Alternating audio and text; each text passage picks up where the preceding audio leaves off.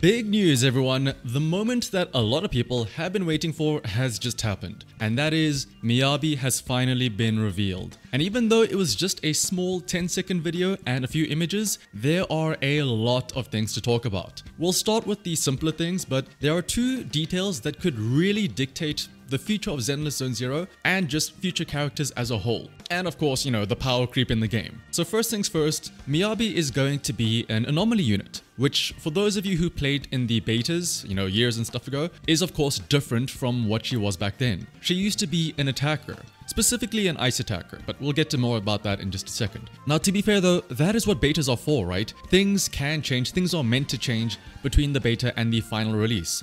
And I know some people mention that they would be really mad if they change her from an attack to an anomaly unit, but honestly, I don't really see the issue here. Yes, she is anomaly, but without seeing her kit and what she does and how she uses her attacks, we don't really know what being an anomaly unit means. It just means that she'll probably scale off of anomaly stats. She could still play the exact same way that she did before. And also, again, we'll touch it on in just a second here, but the ice anomaly isn't like any of the other anomalies. It doesn't really do damage over time, but it shatters the enemies, which allows them to take a lot of crit damage, right? And crit damage is more considered like an attacker stat. So maybe Miyabi can still act like a typical attacker, you know, investing in crit damage and stuff like that. It's just that because she is able to freeze enemies and shatter them, the way she achieves that high crit rate and crit damage is through applying the element on them. Now, that being said, I am somewhat annoyed just in general, not because Miyabi herself is an anomaly unit, but that we are getting so many anomaly units. I know Harumasa was just shown off to be an attacker, but I mean, let's be real.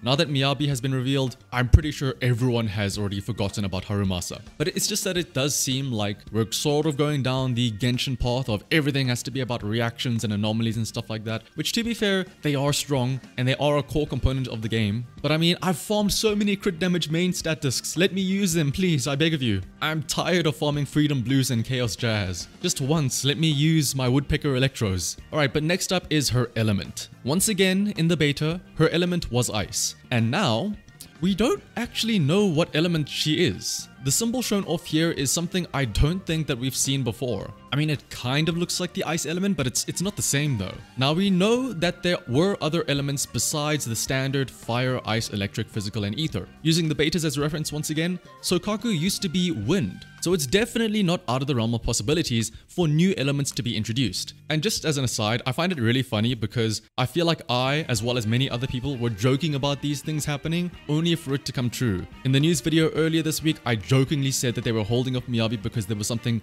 big in her element and type reveal. And when I streamed patch 1.3 story, I jokingly said that they would make a new element just for Miyabi. And lo and behold, they went and did it. Now, that being said, I'd like to speculate a bit. This could of course be a whole new element, say like Void or something. But then again, we already have Ether, which I feel like is Void. And also we've seen Miyabi's attack animation. So unless they also change her animations drastically, we've also seen her in cutscenes as well, where it does look like she's using a very cold, blue-like attack style. So it'd be hard to think of her as anything other than ice. So maybe, instead of this being a secret 6th element, it could instead be an indication of a dual element type. For example, fire and ice. Ice because, I mean, that's what we've been seeing for a while now. And I say fire because that little ghosty spirit around her could act as like a minion that deals fire damage too, or applies fire damage somehow. And I mean, in theory, a lot of agents could be considered dual type already. It's just usually their element and then a very weak physical basic attack. As an example, Lucy, she does a lot of fire damage, but her boars do a lot of physical damage, right? Maybe this could be the reverse where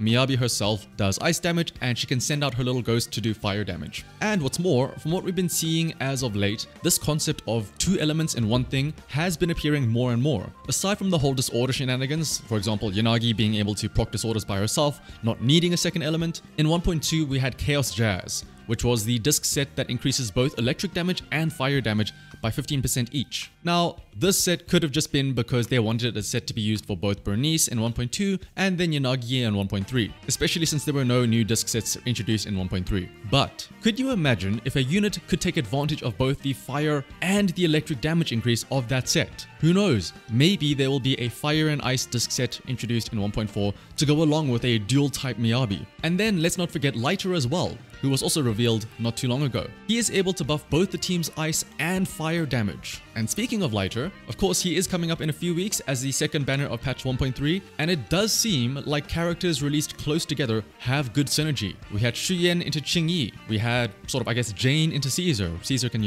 provide a shield for Jane. I mean, honestly, Caesar could just work with anyone. And then we had Bernice releasing right next to Yanagi, and so on and so forth. And lastly, something that you might not have even noticed in the reveal, because it's something that is entirely unique for Miyabi, is a little symbol next to her name. Not her element or her typing. It's this, a small little symbol that you might just miss, as a little background thing. Now at first this might seem like just a random symbol, but in a teaser released before the game even came out, which talked about the lore behind Eridu before the collapse, this symbol appeared when talking about the Void Hunters, 7 of the strongest people who helped fight during the collapse of old Eridu. Now, to be fair, this Hoshimi Miyabi, as far as we know, is not the same sword master shown in the teaser, but instead she's supposedly a descendant of them, hence why she shows up at the memorial site to mention going for revenge at the end of 1.2. Although Section 6 and others have also been referring to Miyabi as a Void Hunter, so this could have a lot of implications,